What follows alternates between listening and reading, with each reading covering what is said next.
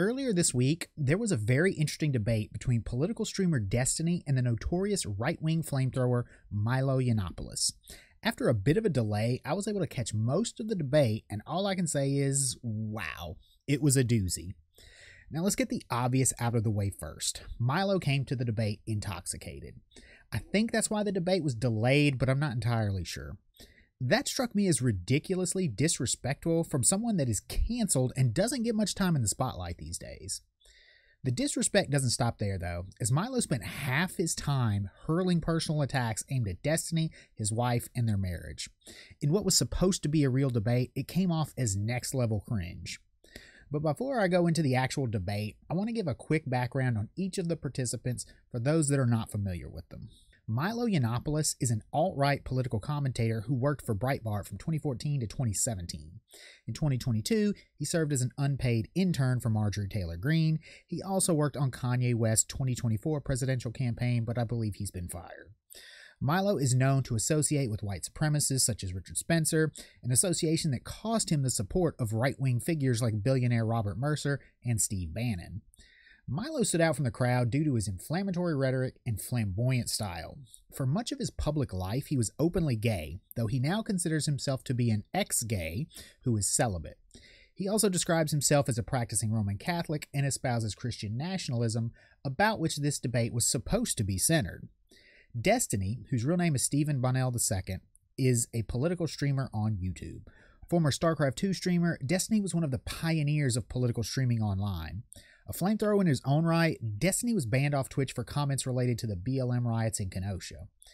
Destiny claims he was a libertarian in his younger days, but he is now firmly in the liberal camp. Now, despite this standing, he is often at odds with members of the far left, debating them as often as he does those on the far right. If you're looking for more info on those two, you can find Destiny on YouTube or his website, destiny.gg. As for Milo, he's been canceled virtually everywhere, so I'm not even sure where you can find him these days. Your best bet is to try Google. Alright, let's go over the debate. Sadly, there wasn't a lot of meat on the bone here, as Milo's intoxication led to rambling and little coherent thought. He opened with attacks on Destiny's relationship, a common tactic of his opponents. Let's take a look at some of the highlights. There's basically about 1 in 5 people who are just not really all there and will kind of do whatever. But when you hand those people, those unstable and dangerous people, a victimhood script, when you give them a license to commit violence in the name of their supposed identities, instead of giving them the treatment and the love and the prayers that they need, you turn those people into killers. You turn those people into time bombs. And there used to be something in America that would protect against that. It was Christianity.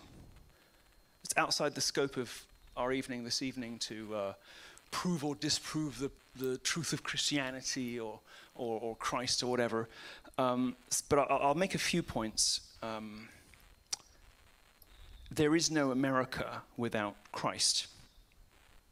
And the reason for that is that this is an intrinsically and fundamentally Christian nationalist country, by which we mean it's built into the architecture of the nation. There's no getting away from it. You can lie about it. You can pridefully claim that, you can be good people without Christ. You can't. You're just inheriting a system of good and evil from the culture in which you grew up. I used to arguing for more freedoms against conservatives on stage, but I guess that's where we're at right now with the conservative movement, or whatever part of the conservative movement this is. Today, we've got viewers gathered from all across the world tuning in to a debate between me and Milo, where Milo is going to argue that we should turn the USA into an isolated, authoritarian, zealously religious country. I think that technology is the Pandora's box that has changed this country and this world forever, and I don't think we're ever going back to the days of public squares and mail service by horse. Cultural exchange is happening, whether you like it or not, quite literally at the speed of light. Even right now, potentially hundreds of thousands or even millions of people around the world are listening to me and Milo have this debate. The only way to stop this type of cultural exchange is through the militant authoritarianism that Milo is talking about on this stage.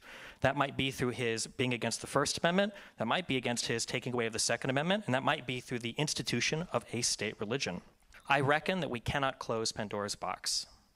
Christian nationalism, as it stands today, isn't even a coherent ideology.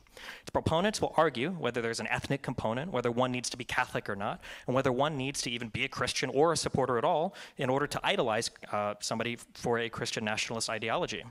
How many more porn stars does Donald Trump need to work his way through behind his wife's back before Christian nationalists stop worshiping him as their savior?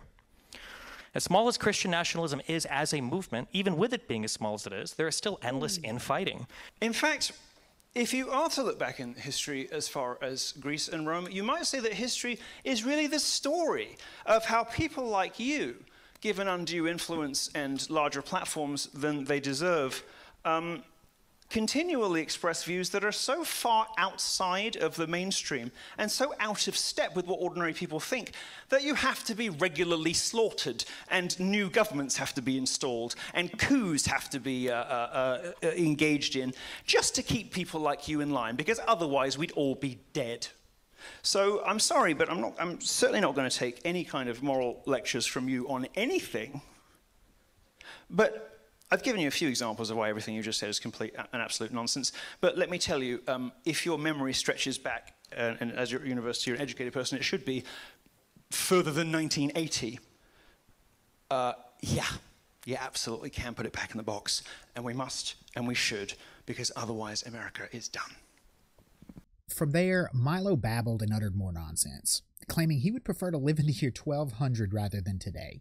He made the common right-wing claim of America's moral decay and how the country was in trouble. Ultimately, he offered little in the way of defense of Christian nationalism. Destiny countered Milo's nonsense fairly well. I share a lot of the same political positions as Destiny, so I knew going in I would agree with him more often. Unfortunately, Milo didn't give him much to debate. There just wasn't a lot of meat on the bone. This could have been a fantastic debate. I may not agree with Milo much, but the man knows how to talk. Had he been sober, I think we would have had a very interesting discussion. The banter between these two could have been fascinating. My own take is that Christian nationalism is just perpendicular to the ideas behind America. The First Amendment states that Congress shall make no law respecting an establishment of religion. This is pretty clear-cut and doesn't leave much room for interpretation. Anyone suggesting otherwise is arguing in bad faith. And if you had any further doubts on the founders' ideas on the matter, look no further than John Adams, the second president. In the Treaty of Tripoli, he outright stated, "The government of the United States of America is not, in any sense, founded on the Christian religion." So from the start, America was a Christian majority nation, but never a Christian nation itself. We didn't move away from being something we never were, but we are slowly moving away from being a Christian majority nation. And that is what the rise of Christian nationalism is really about. Much like the Great Replacement theory, Christian nationalism is a backlash against changing demographics.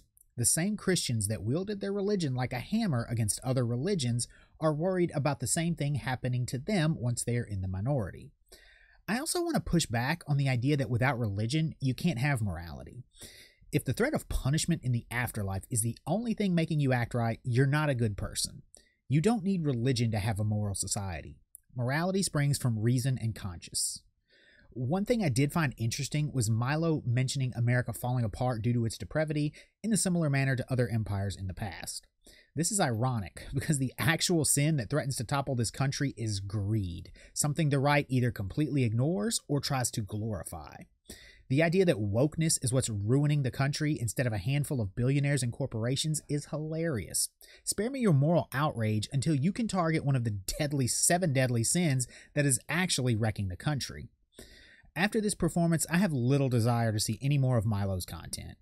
I do look forward to Destiny's next debate, though. He's one of the liberals' sharpest online voices, offering detailed and fierce defense of liberal ideas. If you're looking for interesting debates and political discussions, Destiny is worth a listen. You'll have to sift through a lot of his streamer drama, but it's worth it in my opinion. And I can't recommend Milo to any conservative listeners.